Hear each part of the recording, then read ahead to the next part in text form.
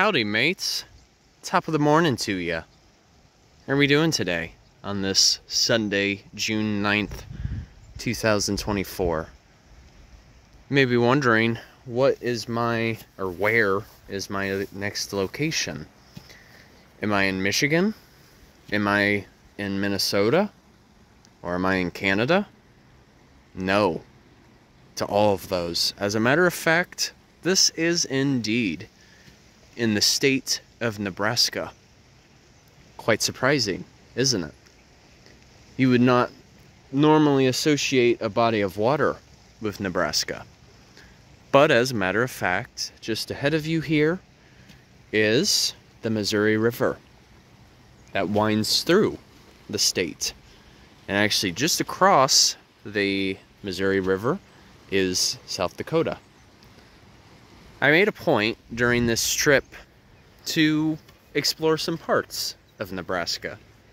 And while it is true that much of the state is filled with plains, the Great Plains, which is rather plain.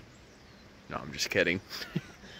There are indeed some hidden gems, such as this one. And noticeably, as I was walking up here, I noticed these guys. See this? Here's what is known as the Great Plains Yucca. And it's also known as soapwood yucca. Part of the reason why it's given that name has to do with the chemical compound that is found in their roots, known as saponins.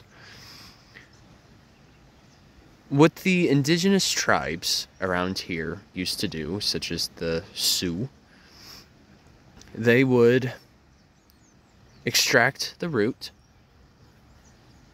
beat on it for a pulp, and what would happen is the saponins would release sort of like a bubbly texture. And oftentimes they would use that as a way of cleansing their hair or even skin. Hence how it got the name of saponin, or soapwood. And another interesting feature about yucca is that it's also a root vegetable as well. That is indeed edible. And so this particular plant is reliant on the Yucca moth for pollination. You can't have one without the other, as it is the only pollinator for this plant. But they are known for their creamy white flowers here, in sort of what you call raceme formation, or inflorescence. And yucca is a distant cousin to our tubers, also known as our potatoes. Now, another interesting feature about the plant is you go down towards the stem and they produce these leaves that are distinctive. They're kind of bayonet shaped.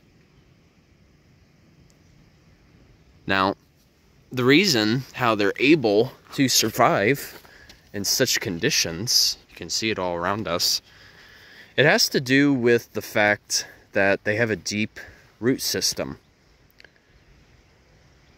Because most of this type of land is very arid and dry.